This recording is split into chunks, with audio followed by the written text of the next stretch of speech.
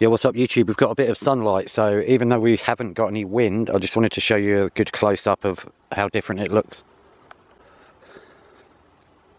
So there you can see the frame holding the motor in and the chain from the gear wheel. Obviously the very big-ish new blades. Got to zoom back a fair bit to see that.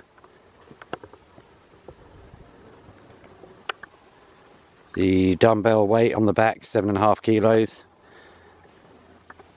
And there is the little measuring device that I use to level the tower. There's the close-up view of the bubble on one side, which shows it's a little bit out of kilter. And that is a side view showing how long the blades are compared to the length of the frame. There's the top of the blade. Very quiet today, but there is due some wind tomorrow. So in the middle there you can see the electric bike hub, which is a 48 volt 1 kilowatt, which has a 26 tooth simplex gear sprocket connected to it via the 6 screw holes where you would put a disc brake, because this is a front wheel electric motor. And there you can see the chain poking out the top of the drive shaft, which has a 28 tooth simplex gear sprocket on it. The swivel base at the bottom of the turbine, I stole that from a broken Chinese wind turbine, and it seems to work pretty well. Sometimes it moves a bit too freely, but it's a work in progress.